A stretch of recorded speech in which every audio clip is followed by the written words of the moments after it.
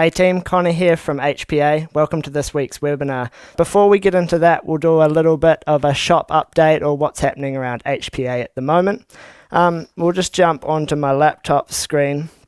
I've got a few photos here from our race car, the SR8, well, what we call the SR86. It's a Toyota GT86 with the SR20VET engine in it. I'm sure a lot of you are familiar with this by now, but we use this to race in our local South Island of New Zealand endurance racing series. This year it's not competing in that series.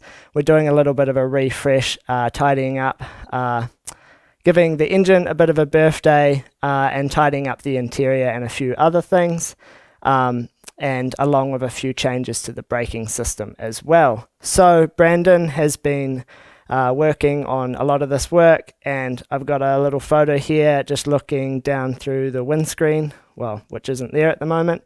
We got a new carbon fiber center console going in here, which Brandon has made himself, molded up.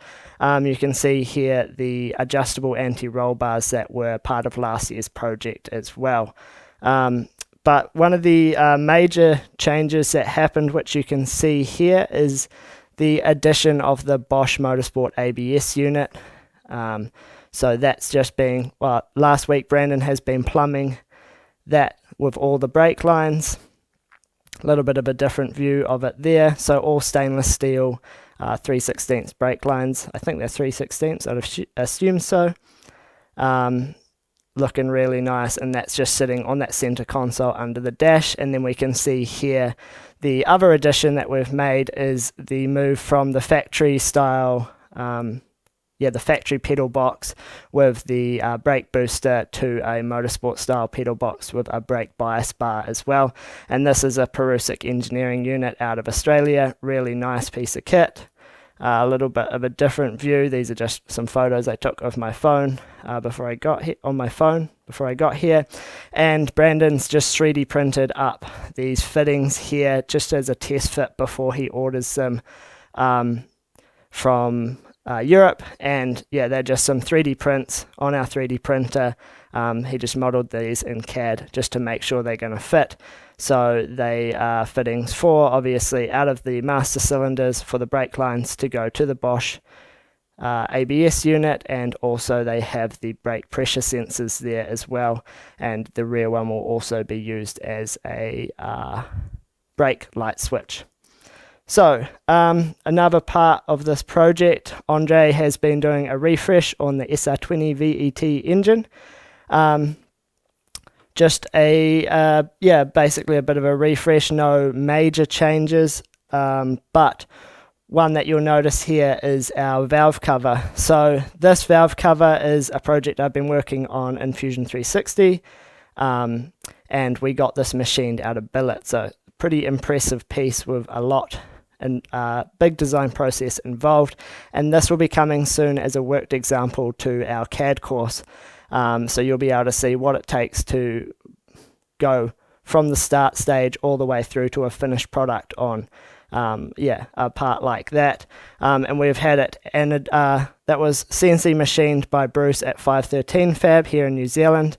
And then we've had it hard anodized black, because as much as it looked really nice in the raw machined finish, it just would not hold up to the abuse of motorsport, especially in endurance racing. By the time some oil and coolant is spilled on that and it goes through heat cycles, it's pretty easy to stain them and they get scratched up. So hard anodized black, and yeah, like I said, that will be coming soon as a worked example to our CAD course. I'll just flick over here. So in terms of our giveaway this week, well, these 2 weeks, you have 8 days left to enter here, and that's for the Holley Sniper EFI conversion kit. So yeah, 8 days left to enter, and I'll get Brody to drop the link to that in the chat, and you'll be able to follow that and enter. There's no purchase required or anything like that. And that also comes with a suite of HPA training courses as well. But it is just at hpacademy.com/giveaway. And also have that unit here. So if we just jump under the overhead camera, this is the throttle body itself. So this is designed to be able to convert older, typically American, I'd say, V8s that are carbureted to fuel injection. So this throttle body replaces the carburetor. It has the injectors built in here and the throttle position sensor there as well. And probably won't be able to see, but if I open the butterfly down there in the bores, there's a whole bunch of kind of small ports around the side where I assume the injectors flow the fuel to. And along with that, because this is the full conversion kit, you'll also get the display or control unit as well, which simply plugs in. Everything's obviously designed nice and easy, just connects together.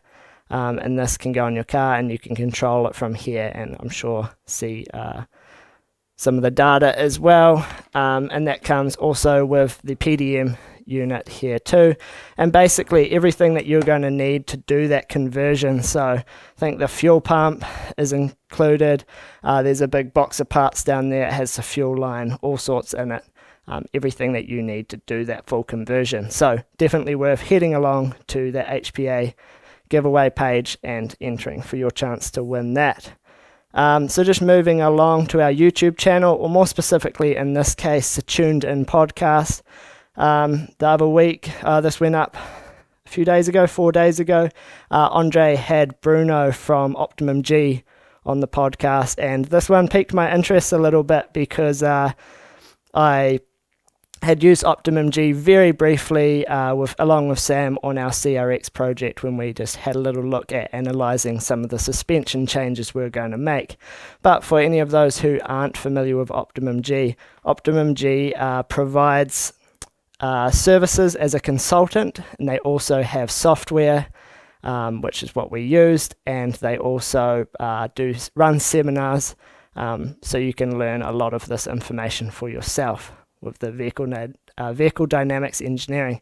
And what really piqued my interest about this, having used the software, and I'm not a vehicle dynamics engineer myself, but it is really straightforward to use and quite user-friendly, and it may seem like an overwhelming topic, vehicle dynamics simulation, but the software makes it really usable, and it's actually usable right down to an enthusiast level with street cars or grassroots track day cars. So I'd recommend heading over and having that, giving that a look if you're interested in setting up your suspension design, or vehicle dynamics in general. It's a really interesting one. So just moving on from there. In terms of other things coming up, like I said, we've got the CAD worked example for the Billet valve cover coming up, but we're also working on the Motorsport Braking course at the moment. So Motorsport Braking Systems and everything that entails, all performance ones, it's all useful for any level of performance application. So I'll just play this here. It's kind of the hot takes video of what's in that course while I'm explaining the course a little bit more. So at the start of this course, we look into the fundamentals of brake system operation, the fundamental principles that the braking system works on, to give you a solid understanding of everything that goes into that. And from there, we move into the all of the components that are used or could be used in a motorsport braking system, or a factory braking system for that matter. We move on to talk about measurements that you can take to analyze your braking system. So that's temperature, pressure, and position measurements. That's position of the master cylinder or the pedal usually, allowing you to give you the tools to be able to analyze your braking system and find the factual information on how it is performing. And then from there we move into brake system design. So how to design a complete system either from scratch or understand the system as a whole. So when you are making changes to your braking system, you're going to be able to understand the effect that that has on the system, and other things that might need to be changed to correct that. And then from there we're also going to move on to the practical skills, things like brake brake bedding, brake bleeding, and so on, and changing master cylinders, choosing calipers, and things like that. So quite a lot of information in that course, and I just want to have a little look here at our brake system calculator. So this is part of the brake system design part of the course, and this calculator I've developed, and it'll allow you to enter.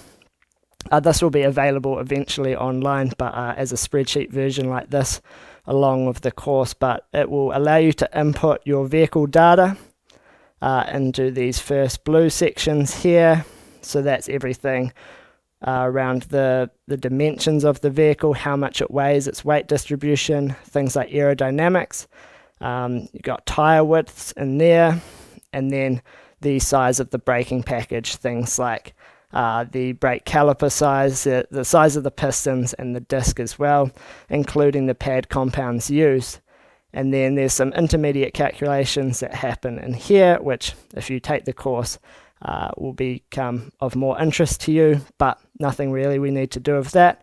And then the calculator will recommend the master cylinder sizes to make sure the bias sits within the target or what would be suitable for your vehicle. But it also allows you to play with different master cylinder sizes, and also experiment with different brake package sizes, so size of the disc, different calipers, things like that, different pedal ratios, and then it'll give you some warnings if there's something that looks out of the ordinary. And then this brake bias plot down here is a really good visual aid for understanding how the brake system kind of stacks up. Just a really quick explanation of this. The blue line through the middle here is what our brake bias is actually doing, and this varies with the deceleration of the vehicle. And then anything in this red area here is too much rear bias, and anything up in this grey area would be too much forward bias. So basically what you're aiming for, this will make a lot more sense obviously if you do the course, is to end up in the green area in the middle here, and this is the bias using a proportioning valve in this case, kind of tracking that ideal situation up to a pulling about 1.2 to 1.3 Gs.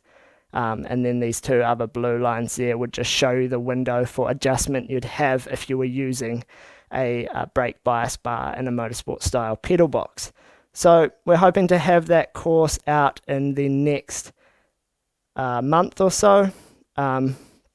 So keep your eyes out for that if that's something that you're interested in.